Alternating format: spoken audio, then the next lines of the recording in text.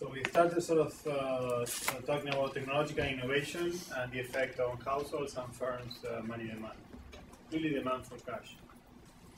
So we're going to be looking at data from Italy in this paper.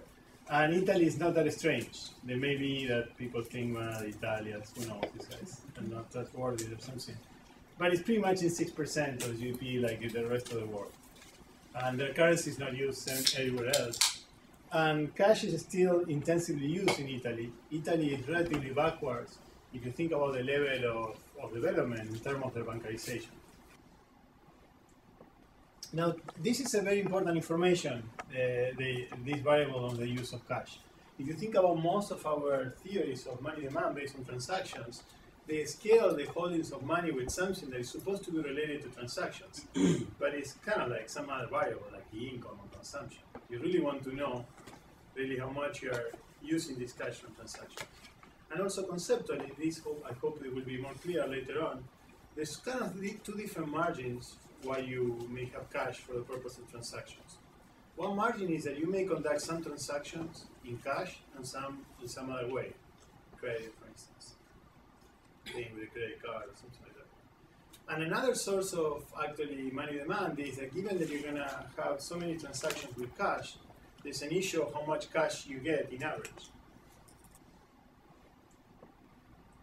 Now, the example of innovations that we have in mind are these sort of kind of technology for withdrawal, basically ATM cards, ATM machines, and also having more bank branches. The banking sector in Italy has been really shielded from competition, so that's why, in terms of bancarization, Italy looks a little bit more backward than the neighbors of comparable GDP per capita. And in this time is the time in which there are all these pressures from the rest for harmonization in the European Union. So you see a big trend in terms of having more banks, more bank branches per person, and also increasing the dispersion between different areas of Italy, where they have basically kind of local monopolies. The idea is that we're going to consider the problem for a household that has already decided the cash expenditures. And the reason why, I mean, for us, this is relatively easier to do is because we do have this measure of how much of the purchases are paid with cash, as opposed to any other paper. So if you think about this, if you're not familiar with Bamotov, think about how often to put gasoline in your car.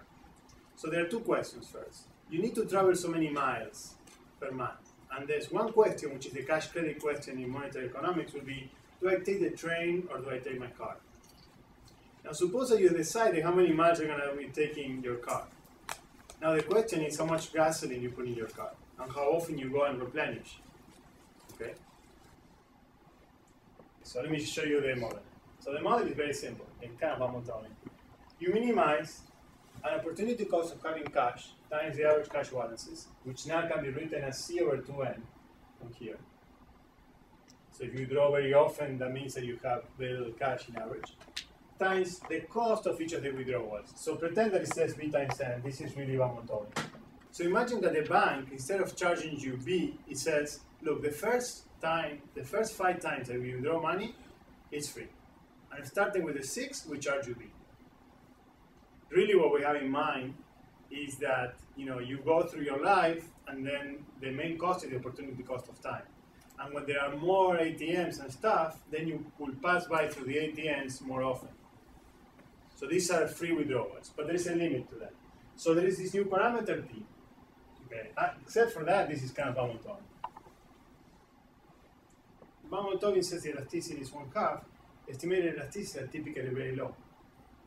So there's a sense in which this model will kind of give you low elasticities. And there's a sense in which also, this comes back to your topic about when they shift to velocity, there's a sense that people think that the elasticities are kind of low because of the effect of technologies that allow you to withdraw money. So think about what is going to happen here is that the length of this segment is going to be, instead of 5, you're going to have 6. So this is a different way of parameterizing the technology. You still have the cost B, but they have this other parameter P. And they have different meaning, as you can see, because this parameter P changes the shape of the money demand. So I'm just rewriting the money demand from Valmontovic, well, from this version of Valmontovic with these two parameters. The two ways of technological progress are probably a decrease in B. It costs you less to go to the bank if you have to, but also there are more of these free withdrawal opportunities because there's more density of banks and ATMs. And notice that the two have opposite effects on B hat, so it's not clear whether the money demand will look more or less as Valmontovic. But this steady-state model has two predictions, that with this parameter you may affect the shape in a very brutal way. The elasticity is either 0 or 1/2. But if you think about it, maybe sometimes it's 0, sometimes it's 1/2. But it doesn't have these features. So now I want to have a model that will combine both things. Given M star, you know the decisions. Now this part is accounting, in a sense.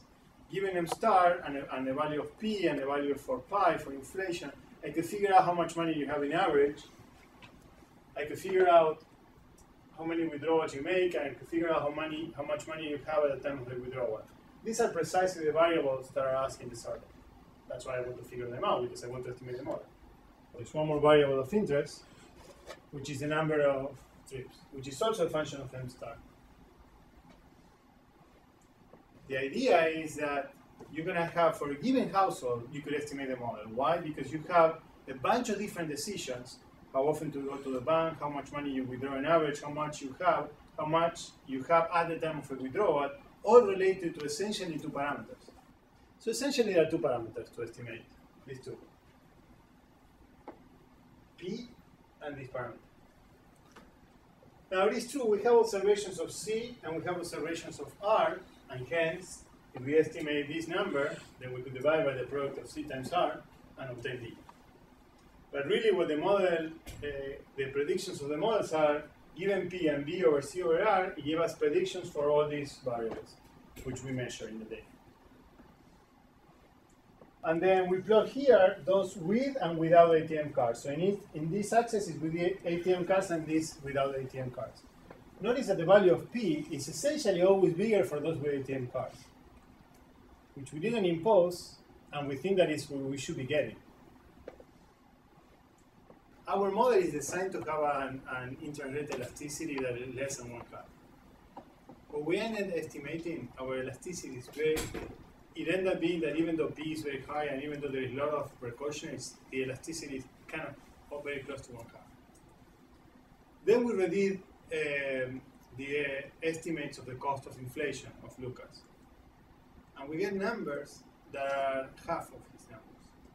Now if you think about his numbers, they're all the function of the interest rate elasticity.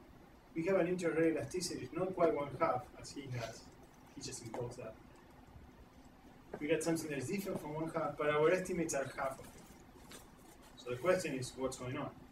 What's going on is the following. Remember the very simple model, the one with this, the money demand. So this is Valmontovic, but then what happened is at a very low interest rate, the money demand flattens out. These are interest rates, and this is money demand. From demand theory, we know that the consumer surplus is what measures benefit. Now, it is true that around the interest rates in Italy, we have locally across households, we have an elasticity that's close to 1/2. Think about where we are in this part. But if we drive interest rates all the way to 0, we hit the flat part. So the consumer surplus is much smaller. Ours is a smooth version of this graph.